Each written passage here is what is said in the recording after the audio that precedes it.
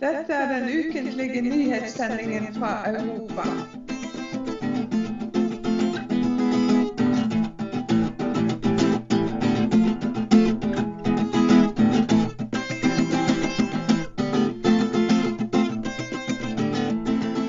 Dette den ukentlige nyhetssendingen fra Europa. Every day, they used to business, sitting there for magic potions, destroying me friends, stealing his phone.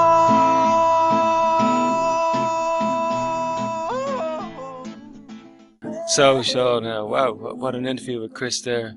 Yeah, it was definitely upbeat. You know, his last one, he was getting hammered. By the government. They were trying to fine him. They were trying to block him in the courts. They were doing everything. They were getting really desperate. It does sound like some of those issues were resolved, and it was definitely a good interview. Yeah, no, well done, Chris. He's so active, that guy. It's just Indeed. Unbelievable. I have to say, though, a lot of it was extremely technical. I think the early part of it, like while he was going through some of the technical data, I think I was having a little bit of trouble keeping up with that. But then I think in the second half of the show, we came around to more of the human aspect and the simplistic view of it, like in terms of radiation and fallout, and to think that the stuff from the early testing is still coming down. That was quite astounding, really. I wasn't expecting to hear that. Yeah, I mean, the Fukushima, there's a pulse of Fukushima pollution put up into the upper atmosphere with that large number 3 explosion. And that is circling the planet every, 3 or 4 weeks or something. I can't remember the exact cycle. I think it's about a month, I believe. It takes this pollution to cycle, and it's just doing that. So that'll be up there for many decades as well, I should imagine. Indeed. And that was an excellent extinction report too with Kevin Hester. I know it was a bit longer than we sort of planned, but I think it was quite poignant too, because we did get to cover Nagasaki and Hiroshima even in the extinction report. So it's been quite there's been a little bit of synchronicity going on this week too, with topics crossing each other, I guess. Of course, unfortunately, we missed one of our interviews, which was with Margaretta D Arcy. We have our roving anonymous reporter who basically managed to get an interview with Margaretta D Arcy today in Galway at the Nagasaki and Hiroshima commemoration for the Irish contingent. So we've got that coming up, but that will be put onto the www.europeannewsweekly.wordpress.com website, our holding homepage site. We're going to put that particular interview up there over the next 24 hours when we get hold of it. It's the indomitable Margaretta D Arcy, who's a kind of world famous Irish activist. And a lot of people are aware of her, peace activist, and so she was. We have an exclusive interview with her, but unfortunately we couldn't get it for the show, so that's a shame. Well, it is, but look, it'll be there for prosperity anyway. So certainly, yeah. We'll probably be playing it on next week's show, but for anybody who'd like to catch it and updated, I'd probably say be checking that European News Weekly.wordpress site. Very shortly, probably by tomorrow, I think we should have it up with a bit of luck. Hopefully. So, we're in the last hour, and I had a couple of little miscellaneous subjects before we start going over to Ireland, and because we've been having the odd nipple story, right, here there, but this week we actually have a breast story. So we had Hong Kong breast walk held over a court ruling. Now, this is an article from Zoe Hu, and it was put out on AlJazeera.com. And protesters, including men wearing rainbow bras, decry jailing of a woman for bumping her chest against a policeman's arm. Now, wearing a rainbow of patterned bras over their shirts, dozens of protesters have gathered outside Hong Kong's police headquarters to protest against the conviction of Ning Li Ying, who was deemed guilty of assaulting a police officer with her breast during a protest. Now, Li Ying was sentenced to 3.5 months in prison on July the 30th for bumping her chest against this dude. I think he's a little bit of a prude, to be honest. honest. I think if he's something like me, you'd be well chuffed if a if a lady would push up against you like that. But this guy apparently wasn't. So I think one of the anti-feminists was interviewed at the protest, and one of the spokespersons for the breast walk said that the breast, LOL, I meant cop had put forth an unproductive narrative of the incident. So that was quite an interesting happening there during the week. That was great seeing all the people of Hong Kong just getting out onto the streets there with their bras on and rubbing up against all the policemen of Hong Kong. I would imagine the cop that brought those charges, the policeman that brought those charges, is probably regretting it now because, unfortunately, I think most of the people wearing bras are men. So basically, it's putting all his police buddies right on the spot. And but there's been no further arrests of bra-laden attacks. No, you haven't heard of any more police getting shot down with weapons of breast destruction, no? Exactly. So it's but that was quite a great story there. When we compare it with America, with people being shot dead at the first available opportunity, I'm sure a breast attack there would have resulted in multiple gunshot wounds. The Kalashnikovs will be out, yeah, indeed. Yeah. So it's but in Hong Kong at least, it does seem that there is a certain amount of humour with this particular one, and we do hope the activist in question gets let off the charges. I can't see that going to court and people not laughing a lot. No, it's really hard to take it seriously, to be honest, and it's kind of offensive really that a judge would take such an extreme measure. It's just ridiculous, really. It's a sad state of affairs, I think, Sean. Well, I think it's just also a sign of how the establishment is trying to combat sort of mass sort of public rejection of policy, the many policies that are being put up that people don't agree with, and using small charges is a way of frightening people from protests. So that's probably an underlying sort of thing we have to bear in mind with this story, a more serious note. But certainly well done to people of Hong Kong for saying, right, if you're going to do that sort of thing, then we're going to do this.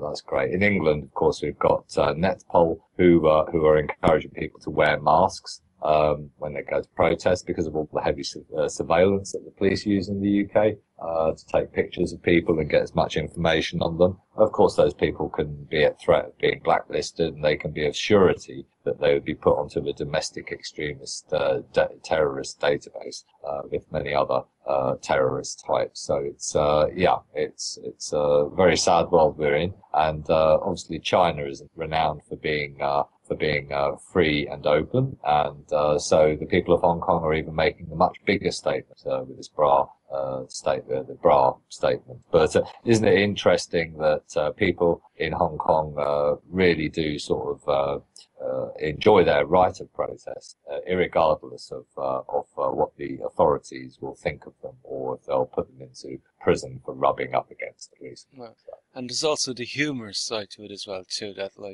in spite of such fascism and that they can come out and pull off humorous demonstrations like that, I think it's a credit to the Chinese people. I'm now looking at them in a different light, Absolutely. Yeah. And there's lots of protests around China we don't get to hear about. So this one was well publicised, lots of pictures of people wearing bras and generally rubbing up against things. And generally smiling and having a good time while doing it. They were having a great time. And once again, we do hope the activist gets let off the charges. There's lots of other activists around the world that are being sort of nicked for much smaller charges. And in the UK, Netpol, and probably in Ireland in the near future, we'll be seeing all human rights lawyers being kept very busy, too busy to take on any more cases. That's what's happening in the UK. Well done, Patrick. And I see Patrick Nee has posted in the chat box there, he's posted a link to the artist who made a canoe modelled on her vagina. So, we covered that story. Was that last week or was that the week before we covered that story? But yeah, well done, Patrick. Well, we were discussing that with John Doe, and there'll be an update on that because it's quite another serious thing in Japan. They've got the Official Secrets Act. They're becoming much more right-wing, as they were in the Second World War. And we're basically seeing the Japanese also doing a very similar thing to the Hong Kong. They're getting out on the streets, they're demonstrating. But we do have activists whose stories are being sidelined, and this is one of those activists in Japan. So, you know, when we bear in mind that the Japanese have something called the Penis Festival, where they walk around with large phalluses, it seems a bit ridiculous that they'll be charging an artist who's got a canoe just shaped out of her vagina, made out of a mold, if you like. So it's a bit, I think at the end of the day, it's important that we give some of these activists a voice, you know, to be on a bit on the serious side here. And, but there are many other activists in Japan and journalists in Japan that are being targeted as we speak, and we're not hearing their stories so much. No, and I think it seems when we talk about these subjects here in our own countries or wherever we've been heard around the world, I think it draws attention to the subject, and I think in a certain sense it forces these countries to rethink some of the decisions they may have taken, like in the jailing, say this woman, for example, like for apparently attacking the police officer with her breast, and you know, and I think when the world starts to look at these stories and just see how ridiculous it is, it forces the authority in these countries to take a second thought about some of these matters and reassess where they stand. We would hope that punitive arrests and charges will be a thing of the past. That they're a tool that have tried to be used against activists and protesters, and now hopefully we'll see that will be consigned to the dustbin of history. I think Patrick's going to make a model of his own manhood there, and I think probably Patrick, you'd probably best design it on something based on a submarine, maybe. It's just a thought. So he'd be allowed to go to Japan and be able to submit that to the Penis Festival, and people would walk around, you know, with his appendage, and it would be perfectly legal.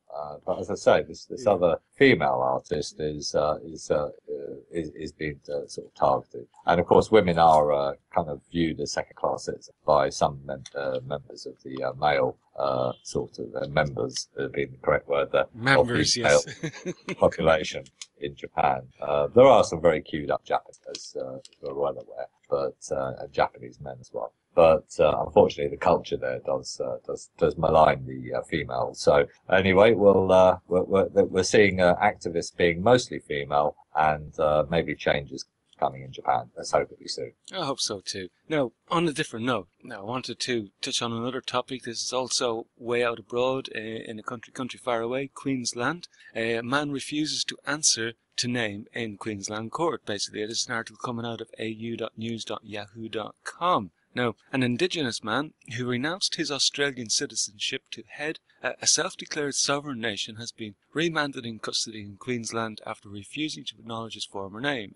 Marumu Walubara Yidinji, formerly press gallery journalist Jeremy Gihia, was charged at Gordonvale in May after police allegedly caught him using number plates and license issued by the unrecognised Yidinji government. Now, when asked whether he was the man known as Jeremy Gahia at let's see, where's this?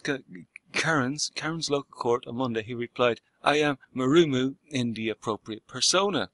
Now, the man, who faces a number of charges, including breaching bail, said he had been detained and held in captivity against his will. I think the matter is of jurisdiction, he said. The Yidinji were excluded from Commonwealth Constitution Act of 1901. A picture posted on Twitter in May indicated at least 7 sets of plates had been made, and Magistrate Jane Bentley said she couldn't grant Mr. Kia bail because the person he says is not him. Now, in an update on that, a couple of days later, that was on August 3rd. Now, on August the 4th, and coming out of the Australian.com.au, the Queensland self-declared nation leader released, right? So the Indigenous man who renounced his Australian citizenship to head a self-declared nation has been released after refusing to acknowledge his formal name in court 2 days in a row. He was remanded in custody on Monday for refusing to answer to the former name in the Cairns Magistrate Court, and on Tuesday repeated his stance that he is Marumu in the appropriate persona. I'll take it on that basis that effectively you are not Jeremy David Joseph Gahea, Magistrate Robert Spencer said on Tuesday. You will be released from custody. He doesn't accept the right of the Australian courts to rule over him because they never had the participation of the traditional owners of this country. So basically that was just a little interesting story going on sovereign issues there in Australia during the week, and an interesting case. Now, interestingly enough, that even though that he's been released and that they've sort of they're not giving up on the case, so the case is going to be going ahead, and that a notice will be sent again to Mr. Kea, and if he didn't appear, the matter would be heard without him. So the case is still going on ahead in the matter of Mr. Kea, but Mr. Kea is not Mr. Kea at all, but it's just mad, Sean, mad, but that's an interesting sovereign story. Yeah, no, it is actually. It's I know First Nations also. There's quite a lot of sovereigns within them, and we also cover First Nations issues as well. So in Canada and America. So, but these are important sort of legal fights that are going on in terms of these sort of these indigenous peoples trying to assert their rights in their own homelands, I think. So that's it's a really kind of powerful argument. It's good to see they're using all the possible mechanisms they can to achieve their aims. Well, it is. It's interesting to say the least, because everywhere we look these days, people are sort of exploring ideas of sovereignty, and even though we may not all be on the correct road, I think eventually we may actually get there and break free from the shackles of these corporate shackles that we seem to be bound and tied with. So we might figure it out someday and get control back on this I'm animal. sure there's common ground for all. Now, then, of course, there's also the other big breaking story there during the week, now, while we're still staying out abroad, and Obama warns US Jews Israel will bear the brunt if nuke deal is nixed, right? So this was coming out of the JewishPress.com, an article by Hannah Levi Julian, published on August the 5th. Now, US President Barack Obama warns Jewish leaders Israel will bear the brunt if Congress rejects nuclear deal with Iran. Now, during a 2-hour meeting with Jewish leaders from across the religious and political spectrum that followed Netanyahu's pleas for American Jews to fight the deal, Obama tried to rebuke the Prime Minister's arguments. Sources at the meeting said Obama said the discussion focused on personal attacks rather than the merits of the deal, could threaten the unity of the American Jewish community and also strengthen the US-Israel relationship. Obama also said that he truly believes that if the deal will be rejected by Congress, the ultimate result will be a military strike, but the results of such a strike won't be a war with Iran, the president allegedly said. Now, Iran isn't going to aim its weapons at the United States, pit its annual budget of $15 billion against the US military and the American budget of $600 billion. So I just thought now they were quite interesting moves that we're seeing coming. Is America just about to throw Israel to the wolves? I would doubt that very much. But having said that, though, Israel has generated enough bad PR for any political system to sort of start thinking about distancing themselves from them. But, you know, there's also a lot of other countries like the UK where and Ireland, the Irish government, that are very much getting in behind Israel and supporting them still. But there is definitely a huge move. I mean, Israel has lost 50% of its exports. I think it's last year. So basically, they did that in 1 year after the Gaza strike, and I think really we're seeing a growing sort of movement really against for boycott and divestment basically of Israel, and it's a growing thing. So the PR companies are doing everything they can to mitigate this problem, which involves not talking about it generally. So, but obviously in the alternative media, there's lots of figures coming out and why boycott and divestment is. And I have to say, you know, when they're talking about targeting the American Jews, most of the American Jews are actually very much against what Israel government is doing. God, yes, yeah. Especially the Orthodox Jews, yeah. Big time, big time. And it's not just even the Orthodox. The mainstream Jewish people in America. I mean, we've got Naomi Wolf, as one person who's been very strongly against what's been happening there, and many voices from Arab voices to Jewish voices have been seen and linked to and on her blog. Is Naomi from Jewish origin? Has she got a Jewish? Yeah, yeah, really interesting. And you know, we've got Jewish Voice for Peace on Facebook.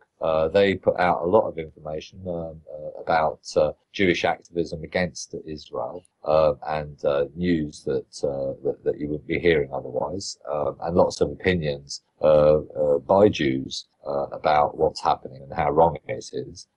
So, you know, there is a very lively debate within the Jewish community. And, of course, what we're seeing at the moment, and this is even within Israel to a degree, but certainly outside Israel, where the government and the more radical groups have less control, we see a much larger voice and a very angry response to what's going on, because the Jews in Israel can't, you know, if they say anything against the government, they get targeted by groups of radical sort of Jews and you know, settler guys and what have you. I mean, to be honest with you, the whole situation there, especially with the settlers, is very dicey.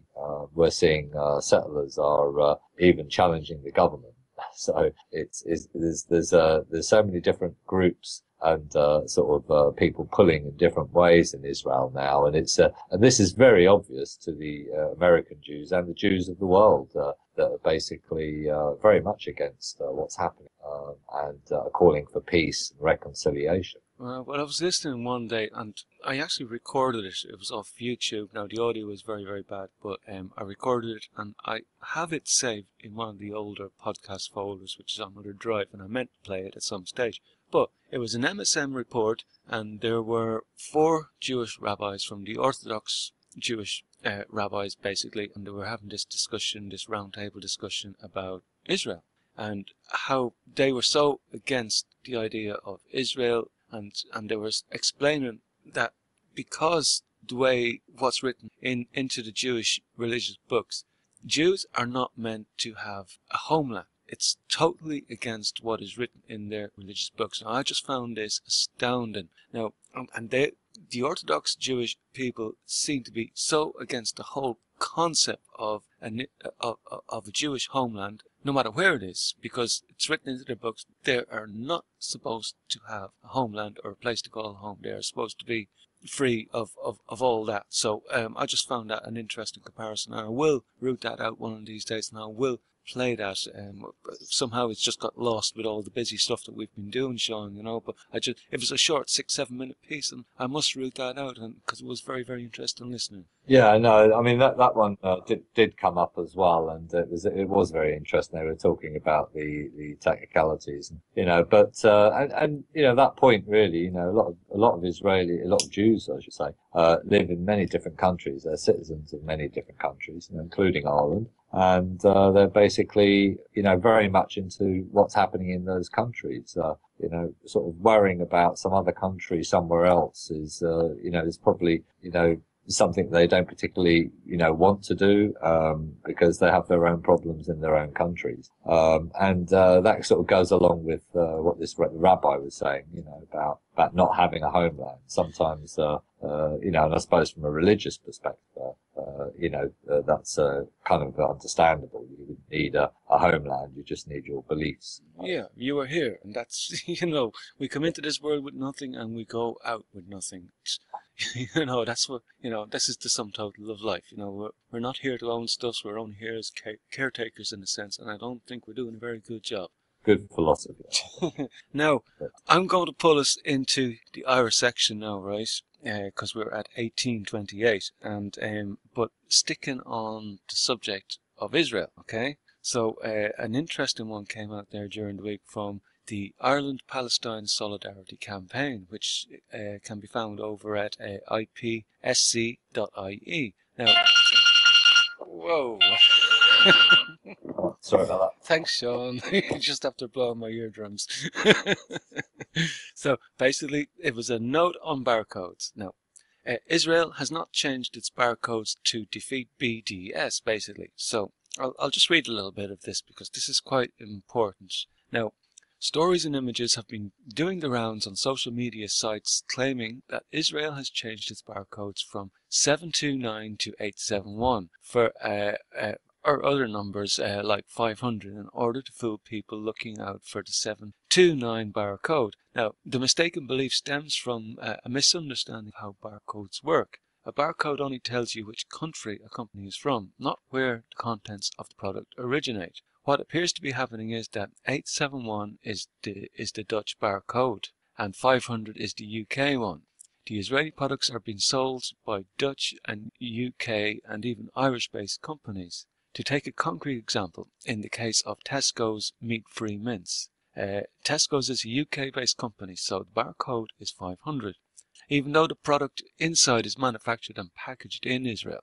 Now, what is important for barcode purposes is where the company who sells the goods are registered, not where the contents of the goods are produced, manufactured or packaged. Now, a country cannot simply change its barcode assignations because it feels like it. It doesn't work like that. And barcode assignation is a complicated and regulated international process. This is just another reason to always look for the country of origin of a product and not rely solely on the barcode.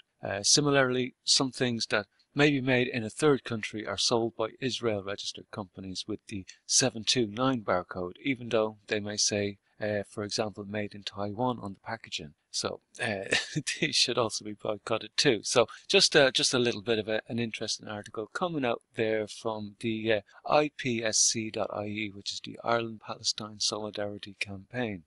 Yeah, wow. So I've got a little story here about the former Pink Floyd sort of frontman sparks fury by comparing Israel to the Nazis.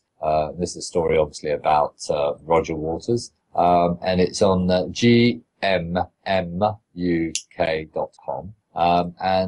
So basically he's reportedly compared the Israelis to the Nazis. So I think this is also from the Guardian, basically, has actually reported this particular article. And so I just say he's also been behind a lot of different activists and basically artists to boycott Israel for their groups. Although some haven't, he's certainly been trying anyway. So I thought I'd just mention that while we were on the topic. Oh, good man, good man. So we've got lots of Israel stories today. Now, we were discussing last couple of weeks, the Aircode post system now, and I hadn't done a huge amount of research into the postcode thing, but I did come across an interesting article there during the week, and it was coming out of the Irish Times now, and it seems to be that there is some data protection issues at stake here now. So a privacy impact assessment prepared for the Minister for Communications, Alex White, ahead of the launch of the Aircode, strongly advised him to adopt a precautionary approach, that there was a case for handling Aircodes in accordance with data protection legislation. Now, who would have imagined that, Sean? Hey? Like, hello, people's private data and all that. Like, who would imagine that there might ever be a privacy issue at stake here, Now, sure. Experts consulted for the privacy assessment, which was published on the department's website, said that it was possible that information about unique addresses would be disclosed to organizations that had not previously had routine access to a person's address information, right? Now, some of this information may be considered sensitive personal data, the study said.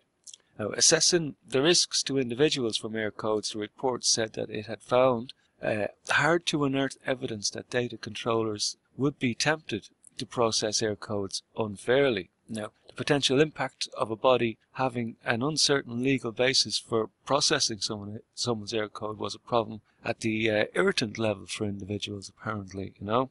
Now, so are they suggesting that the air codes are the property of the individual?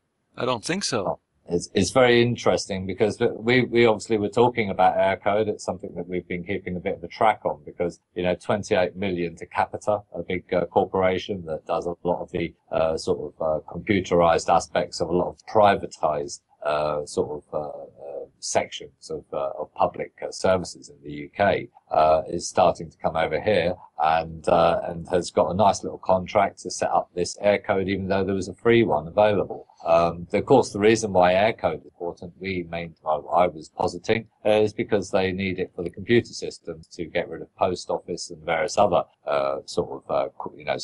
public systems, and replace that with privatized ones, being able to use a postcode system, which is something that they use in the UK. And we see how privatization is going in the UK. The whole system is starting to buckle under the strain.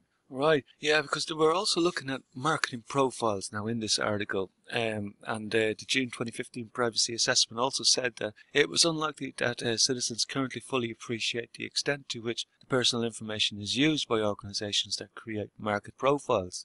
Now, in October, the Commissioner wrote that the department's stating that individuals must be on notice that where they disclose their air code, they have disclosed their specific address, and not just a non-specific address that specified their location to it in, say, 30 buildings, right? Now, I'm not sure how other postcodes work in that sense. Like, if we're looking at the English system of postcodes, will a postcode disclose the actual person's address, say in an English If you have the person's name and you have the code, you know who they are. You know what number they live at, if you like. Right. Okay. Interesting. Now, also, the Irish Fire Brigade and the Emergency Services Association has raised concerns about the code system, and the Freight Transportation Association and the DHL have said they will not use it. I think they probably realise that they'll be opening themselves up to competition from international companies who will come in, like Uber, who will come in and be able to use that system to operate their businesses. So right. That's the setup there, I think. They're also saying here that the air code system is not compatible with GPS devices or Google Maps. And up to 50,000 Irish place names were inaccurate or missing, according to on Conrad Nagelga. Now, that's quite interesting because I've noticed when I look up the particular address that I use online, and when I look at the address that's being posted out through billing companies and the like, none of them spell the address right. It's all spelled wrong. So I see where, I can totally agree that most of the place names in this country are probably not even spelled right, so it's quite amazing. There's another thing as well, because the postcode is generally, it would cover an area, a certain area. Yeah. Basically, that area could have a river going through it, and in terms of getting there, it may be a case that you actually have to go another route, but although the postcode may be partially on that bit of land, to get to the bit you want, it's on the other side of a river and you have to do 20-mile detour. Not good if you're delivering a parcel to that particular place. And there are a lot of different glitches that you see on the UK version of the postcode. Yeah, I think that was one of the points I did actually bring up last week while I was staying. The one time that I was on point was that there is a systematic sort of like design inbuilt into the UK system of postcodes, which is sort of like absent from the Irish model, because it's all postcodes are apparently assigned in a random sort of a nature, so they're not easily usable by delivery companies, for example, and so yeah, there's a lot of. I'm sure we're going to be hearing lots more about this topic now as we get closer to the deadline date where it's kicking into place, or is it already kicked into place? I don't know. Well, no, it has already come in. Everybody's got their postcodes, air codes, or you can get them online. Apparently, when it comes with it, it's a bit like the water charges. You don't have to actually use it. And, No, that's what I gathered from last week. That interview that we played last week, that it wasn't mandatory to use it on envelopes, for example. Like, but it is for computerized systems. And let's also bear in mind when they're talking about privacy of data in the UK, all medical data has been sold to a private corporation. When you're talking about PR companies, basically doing marketing and what have you through these, we're talking about WPP, very large, one of the biggest PR companies in the world that's working in the UK, in Ireland, with Shell Oil. And they're running the strategy against the activists and protesters that are against the Shell Oil endeavour down there. And there are many reasons for people to be protesting against it. Those people are being targeted, they're being spied on, they're being harassed, they're being followed around by security companies. So this particular air code also helps the PR companies to market that sort of sales. It's the sales pitch of fear. But they can use it also to sell, to target you for various types of advertising. But there is another seedier side to the PR companies, and WPP, Burston and Muller, they're all part of the Shell Oil Action Group, who are also working with security companies that will be spying on people, journalists, activists, anybody else that they suspect as well. Nobody will be immune to that type of surveillance, where they're working. The air code will also be tying that stuff together. It will make it much easier for them to know where activists are, how to track them, so on and so on. Right. So, listen, will we move on from the air codes then a little bit? And there was another little bit of an interesting one floating around there during the week concerning Irish water and concerning EU rules did not compel Ireland to bring in Irish water charges, and that our politicians did. Now, there's an article by Colette Brown from the Independent.ie, and after 10 years of negotiation, the Water Framework Directive was finally agreed by EU member states. It was reported at the time that a compromise package on the legislation was agreed, giving Ireland a derogation from a requirement to meter water. The directive allows a member state or states to opt out of the obligation if it conflicts with national practice. Now, a derogation is an exemption from or a relaxation of the rule or law. Now, the European Commission wasn't happy about it, but the derogation was included in the text of the directive of the Article 9.4. Despite this, we are now being told that derogation is worthless and that the previous government effectively rendered it null and void. Now, how many times we hear the previous government being blamed for everything? So, speaking in December, Environment Minister Alan Kelly said that there was no longer any way for the country to evade water charges due to the manner in which the agreement with the Troika was signed up to by the previous government. There we go again. I love this deflection. We do not have a derogation because we now have committed to the model that we have. So basically, Mr. Kelly said rather bluntly, as is written here in the paper, and I took a note to self here. One would forgive Mr. Kelly for blaming the previous government, but the second statement, he clearly says the model we signed up to. So is he referring to his own party or what? No, I think I said what a bloody nutter after that. So sorry about that, Mr. Kelly. That was Yeah. So so it just seems that they're making the rules up as they go along, and they do what they like, basically. So they're making the rules up and they're making the news up. When I'm one story I picked up on was Afshin Ratanzi from Going Underground on RT.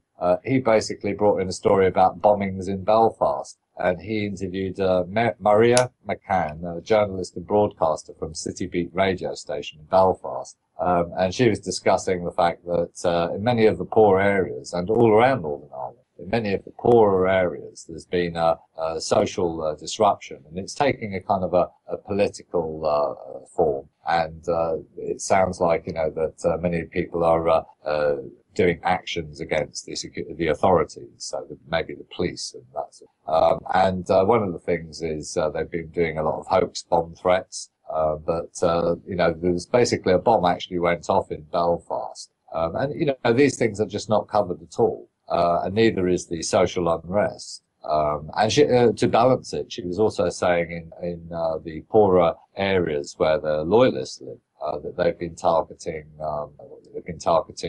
Polish immigrants and any other immigrants as well. So, with black skin or so basically we're seeing a lot of social unrest going on. Of course, the media is spinning the anti-immigrant theme, and that's certainly helping to inflame tension. But what we're not hearing is the fact that everything is kind of spinning into from Derry to Belfast, it's all spinning into a much more regular. This is her main point, that this is happening much more often. And this could be spilling out into the rest of Ireland. Unless these people get some recognition and some solutions are brought in. I think the main thing that seems to be coming to mind is the sort of new austerity practices and the old austerity practices by the government, and they're not really encouraging businesses to go to poorer areas, and therefore the poorer areas are not doing well at all. So I think there certainly seems to be some very important structural things to keep the peace going. But if we just let things go the way they are, we could be in big problems. We'd like to see if we can get hold of Marion McCann for an interview for the show concerning this issue, but that'll be for another day, I think. But there's certainly a very good, if you go to Going Underground, then on RT, it's one of the regular shows that go out, and just look for bombings in Belfast. You can find that on YouTube. Interesting how we have to go to foreign sources to get interesting stories coming out of this country, isn't it? Well, I mean, Afshan Rattanzi is actually English, and he's just working via. He's an accomplished journalist anyway, but he got a job with RT, and a lot of his stuff he gets censored. He's quite he does really dig around for the sort of the left wing view, if you like. Although he can be very balanced, he's had all sorts of people show. But heads up to him for giving Marion McCann a voice. She should be all over RTE as well, and all the other newspapers. And hopefully, if we can get an interview with her and it's interesting enough for them, maybe a few stories might come out of it. Hopefully. Yeah. Right.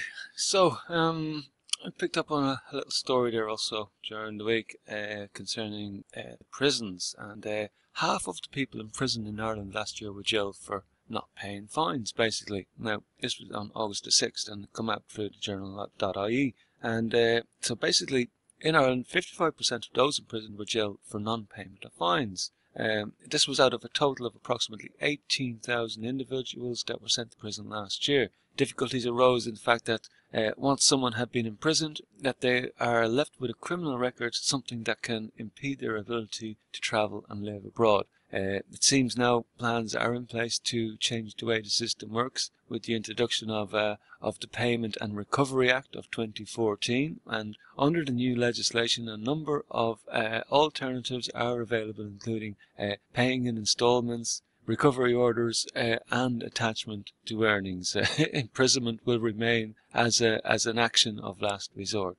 But I think even these attachment to earnings and all these, it's just it's a kind of a different type of a prison. Only it's one without bars, in my opinion. Nobody should be. It's a civil matter. No, it should never come before courts. The matter of of civil, anything that's civil should not be before the courts at all. No need for it. Well, I would sort of support that view. I think we certainly have lots of criminals that are getting away with lots of stuff. Not to mention, we can't mention his name, but Mr. Redacted. Mr. Denis O Redacted, is it? Denis O Redacted. I thought it was Redacted O Brien. Oh, it could be He didn't actually say his name anyway. Dennis Redacted Brien. Well done, Waterford Whispers now. Waterford Whispers News, who have been covering the Denis O Redacted O'Brien story. We have to make sure you say this correctly now. It was the Denis O Redacted that lives in the alternative universe, right? Well, that's the alternative universe version of his life. And it was really good. I presume most of the Irish viewers would have probably tipped into this, and probably a few other from around the world as well. They're probably still laughing. Yeah, but he's a guy called Denis O Brien, very rich and powerful person who's up to all sorts of various things. Very well known in Ireland and getting more well known by the day. And he's attacked basically a satirical journal, and there's certainly a lot of doubt as to whether, if it went to court, that they would basically have to, whether they would lose or not. But unfortunately, they're a small journal; they can't afford legal fees, so they pulled the story straight away when asked. And then they put up another story apologising to somebody else, actually. Gilligan, John Gilligan, wasn't it? Yeah, it's become a satirical web of direness. We're expecting Waterford Whispers to be totally taken off the internet, but in theory, I doubt that very much. Yeah.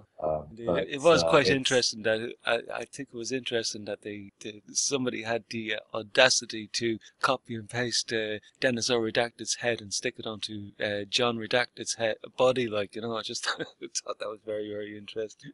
Yeah, it was certainly a lot of satirical stuff going on there. But it's interesting. The guy owns half of Ireland's media. The other half of Ireland's media were very supportive of Waterford Whisperers News and the fact that they should be allowed to do satirical pieces without people being suing them, basically. So especially somebody with no sense of humour.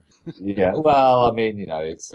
I think at the end of the day, I think this will come back to bite him, because it got, it's now, instead of having 40,000 views, it's probably had about 40 million views. Whoops, that's all I can say. The PR companies are probably trying to come up with some way of sorting it out. It'll probably involve hacking the Waterford Whispers news website, like they have recently with Libby Halaby. They hacked her, and then mysteriously her PayPal donation link has been, as she found out, has been blocked for some time now. So we're seeing that sort of thing going on in America at the moment. Haven't seen that over here yet. So well done, Waterford Whisperers, and it's good to see that their website is still up. Yeah. Now, and we're hotly approaching the top of the hour, and we've been getting reports now quite consistently since we more or less started up this show about the corruption within the DPP and the Gardaí. And yet again, I see the same information being posted out through Facebook this morning. Yeah. And basically the headline is Corruption within Gardaí and the DP's office. And this is an article that came out of the pressnet.tv. Now, I only had minimal time, and you've read this before, and we haven't really covered this, and we should cover it, basically. So it was an email sent to Minister Brendan Howlin, and I'll just read it. It's with great regret I present this posting to you and request that you set about investigating this as a matter of urgency. We received this email today and are still shocked and dismayed at the contents. It appears to be a snapshot of the corruption within the legal system in the rotten states of ours, and I'm not surprised if the political system is rotten. Then it comes as no surprise to me and a lot of other independent journalists throughout Europe. Ireland is not alone in this regard. But here in Germany there is institutions one can access to get complaints of this nature to be fully investigated. Justice must be seen to work for the ordinary man on the street. Corruption and boys' club exposed here must be dismantled, and the culprits must be brought to justice. I'm calling on you, the Minister, to make a statement on the allegations presented in this post. I'm sure that the Irish public will want a clear statement from the Minister that is the sort of conduct by serving members of the Gardaí will not be tolerated, and all such infringements of citizens' rights will be fully investigated. Sincerely, Thomas Angus O'Cleary. Now, I took a little bit of time just to run through some of the links, because we've done this before. We've actually followed through on a few of these links, and we found that there were dead links, right? Now, I noticed today, I noticed some dead links. First assumption was tinfoil hat on, right? But then I noticed some of the links were malformed. And what I mean by malformed is that the link that was posted into as the link to follow had a couple of little characters added on to the end of the .html, so I'll call that a malformed link. But because when I done a separate search on a similar topic, the information is there. Now, I've just got a couple of little excerpts from this now before we run out of time. One is an ex-British soldier claims detectives gave him cannabis in order to get close to Ian Bailey. Right? Now, that link was dead. But I did do a search and I found a corresponding link over in northernsound.ie. Witnesses, let's see, yeah, that link was okay. So witness also claims Gardaí beat him up with fears he would expose Bailey case corruption. Now, this is in relation to the one just previously about the ex-soldier claims. Now, this is an article that was on the newstalk.com site. Now, British soldier Mark Graham claims Gardaí beat him up in the back of a car on the 14th of January 2015. The British soldier had given evidence that the Gardaí beat him up and threatened his life in the back of the car over fears he had tape recordings that would reveal they were corrupt. Martin Graham told the High Court that the attack had happened after he'd been given cannabis, cash, and a promise of a large reward if he could get a statement implicating Ian Bailey in the Sophia Tuscan de Plantier murder. Now, link number 2, TD says Garda whistleblowers have new evidence alleging Gardaí being involved in drugs. Right? Now, that is coming out on newstalk.com, 23rd of February. You can find it if you use that heading. And Daly told the last word on Today FM that she had been in touch with 2 serving Gardaí who are facing internal pressure in the force because of their allegations. The claims include Gardaí being involved in drugs. And curiously enough, we see that the previous ex-British soldier getting given drugs. You know, are we seeing links here? Special Criminal Court asked to direct finding of not guilty. This is another one coming out of breakingnews.ie. That link was dead, but I did eventually find another link to it over at waterfordnews.ie. Now, the Special Criminal Court had been asked to direct a finding of not guilty in the case of 3 men charged with murdering dissident Republican Peter Butterley. Took a note to self here. Why is the court directing any jury to come to any sort of a finding? Surely, judges have no authority to tell a jury what to do. But I'm just putting that out there. Maybe I'm wrong in this matter, but I want to get through a couple of these bits and pieces here. Another one: 6 senior Gardaí continue to cancel penalty points, including their own. This was in the independent.ie from the 23rd of the 1st, 2015. The cancellations by senior Gardaí included some which were outside their own areas, RTE News learned. The report, which was obtained by the national broadcaster, identifies 9 instances where senior officers cancelled points and 7 cases where points were cancelled on what were described as questionable grounds. Another heading here, pair released after court ruled phone records cannot be used in 2.28 million tiger raid. Now, this was coming out of breakingnews.ie, and 2 men previously jailed for taking part in the 2005 tiger raid have been found not guilty after a dramatic ruling that mobile phone records cannot be used as evidence in a case. Now, how many cases have we seen over the last couple of years where phone records were used in cases? Another heading: Gardaí misled the department twice over the Boylan records. Now, this is an interesting story now, and I think we have to cover this one, this Boylan case, but this is for another day, Sean. But this is on Wednesday, the April 22nd. Now, the IrishExaminer.com, it revealed how the Gardaí failed to inform the department of Boylan's 7-year sentence in Britain in 1997 for possessing cannabis.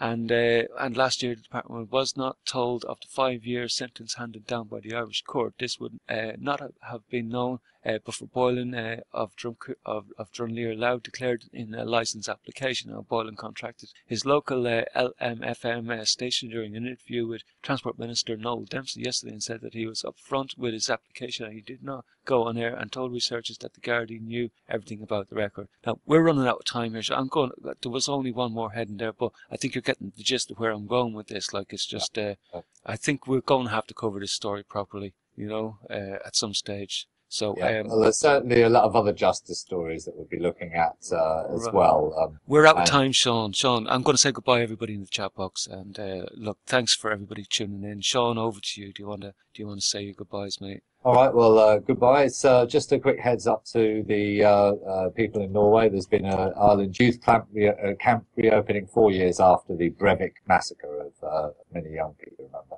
but there's been a youth camp open this year for the first time since. It's na pontainha, oh yes, oh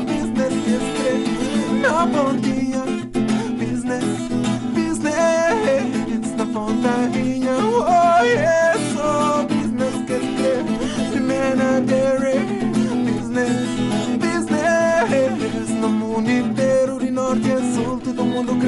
dinheiro.